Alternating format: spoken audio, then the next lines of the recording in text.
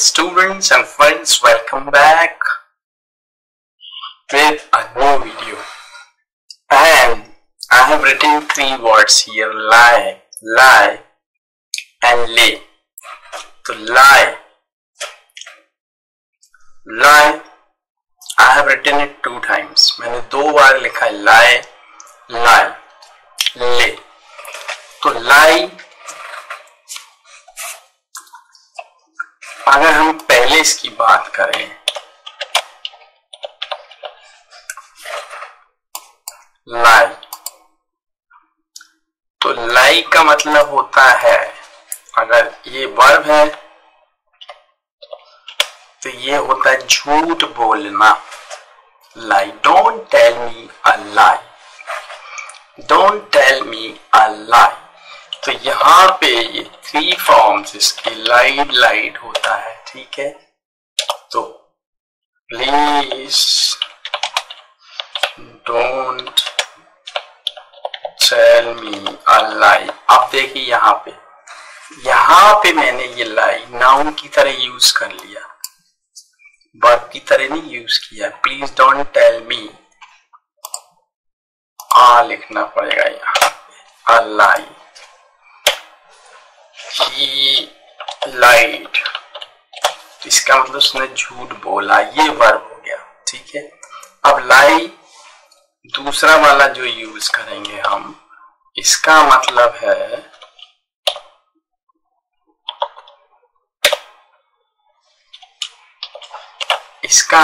है यहाँ पे ये भी वर्ब है, इसका मतलब होता है लेटना. तो यहाँ पे सेकंड फॉर्म होता है ले, लेन. ठीक है, लेटा, लेटा थर्ड फॉर्म में. तो लाई, ले, ले. ठीक है, तो ये हो गया. तो अब यहाँ पे हम यूज कर सकते हैं, जैसे he lay down under a tree. तो ये देखिए पास्ट में हो गया, क्योंकि ले second form. He lay down under a tree, वो पेड़ के नीचे लेटा था या लेट गया. ठीक है, लेन, we all have lane on the floor, हम सब लेट गए हैं. तो ये लाई, ले, लेन मतलब लेटना, लाई झूठ बोलना, लाइट, लाइट. अब यहाँ पे जो ले है थर्ड, तो ये सेकंड फॉर्म तो है लाई का, लेकिन ये अपने आप में वर्ब भी है first.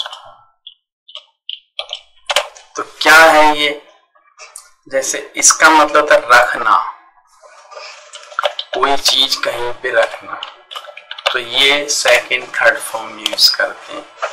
I have laid the food on the table. तो I have laid the food on the table, मैंने खाना टेबल पर रख दिया है. तो ये इस तरीके से आप यूज करेंगे. ठीक है,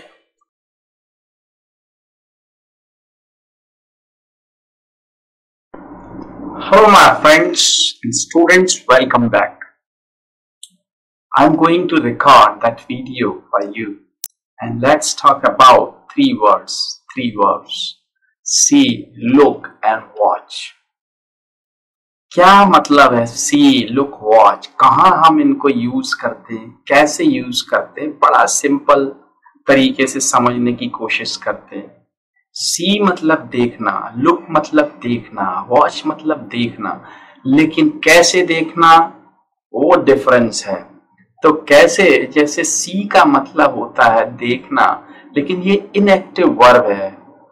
कैसे इनएक्टिव है कि आप एक्टिवली नहीं देख रहे हैं कोई चीज को.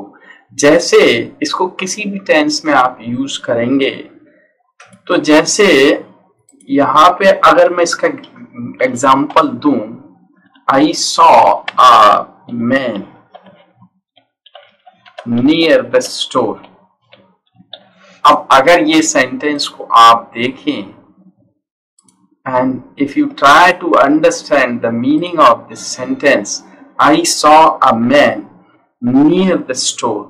आपने आदमी तो देखा मगर उसको ध्यान से ये नहीं देखा आपने कि कौन है क्या है, देखा सिंपली, सिंपल देखा, है ना। तो I saw a man near the store.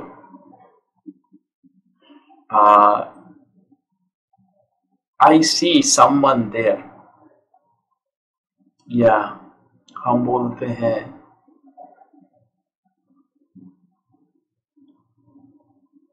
I saw the crowd there. तो ये सब क्या है, इनएक्टिव है। आपने देखा तो मगर उस पर ज्यादा ध्यान नहीं दिया। अगर हम लुक की बात करें तो एक्टिव वर्ब है, लेकिन देखना है थोड़े समय के लिए, शॉर्ट पीरियड के लिए।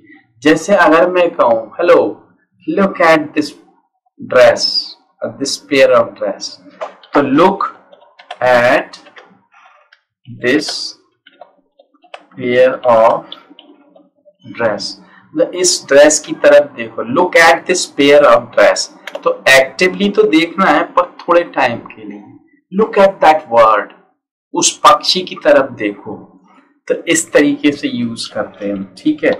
अब अगर हम वॉच की बात करें तो वॉच होता है देखना एक्टिवली, लेकिन ज्यादा देर के लिए।